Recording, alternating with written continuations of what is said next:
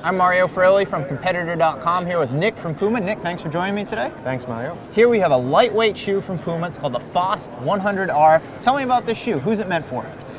This shoe is a great lightweight and minimal option for that runner who's looking for that second shoe, a shoe that they're going to be able to train in once or twice a week. It's really light, 5.5 ounces, deconstructed, really nice and flexible. It is at a 0mm drop, so that's why we don't recommend someone to run in the shoe every day, straight off the bat.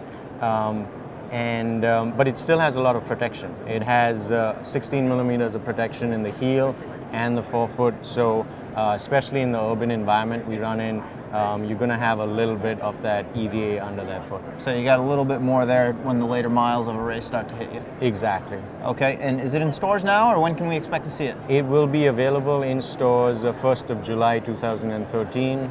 And it's really nice and lightweight at about 5.5 ounces, see-through upper with a little bit of structure inside for support. And how much will it go for? This shoe is going to be available for about $95 to $100. All right, thanks for joining me today, Nick. That's the Faas 100r from Puma. Look for it in stores next year.